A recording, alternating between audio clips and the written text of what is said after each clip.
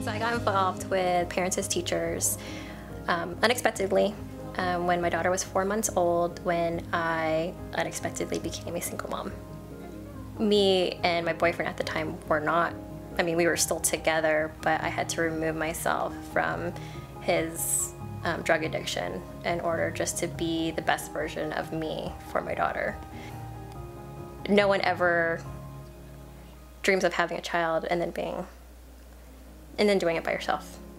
I felt really bad during my daughter's first few months because, again, I was with my boyfriend through his addiction and trying to battle this, controlling him, and then while controlling him while she's sleeping or while she's not looking, trying to keep this face of calmness, and then trying to control him, whenever I could. When I got here, I didn't know how to be a mom.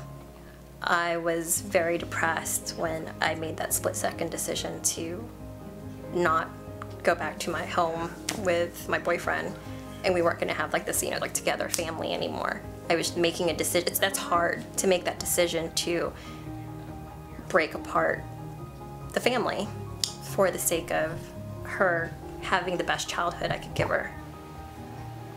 I don't have to feel like we're different, and I can make this normal. And when I met Jen for the first time, she asked me a whole bunch of questions. She did that survey, and she said, oh, good. And a lot of the things she said was like, okay, good, good, good. She's on track, she's on track. And I'm just like, thank God, you know what I mean? Because I felt like, and I think babies are so in tune with everything. Like, I think they're underestimated. I think she can sense energy. I think she can sense stress. I think she can sense emotional turmoil. And I thought that, oh my God, my first, her first couple months when it was me and her dad together, she probably felt just the agony that I was going through, the depression, the everything.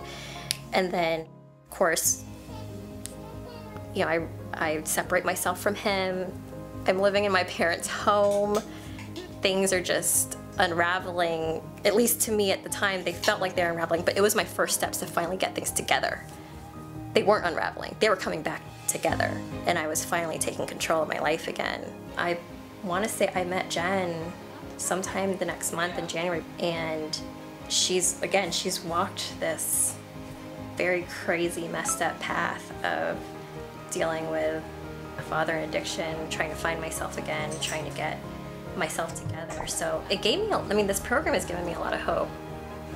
Long story short, this program has turned into, I thought it was a whole bunch of activities to kind of, it is a support system between her and I.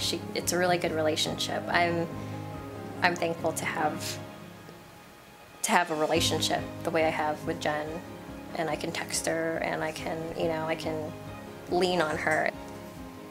The program has literally been with me since I got here, which has been a total crazy journey because I've been, trying to, again, get myself back together from this very traumatic experience. Where would I be without it? I think I'd still be in the same place, but just get there slower. I know I'm a good mom. I know I'm doing my best. And that's all you can really do. And I'm crazy about getting resources and why I feel like everybody should have parents as teachers. I don't care how good of a parent you are. It's awesome to just have someone come by and either validate you or help you or give you another perspective.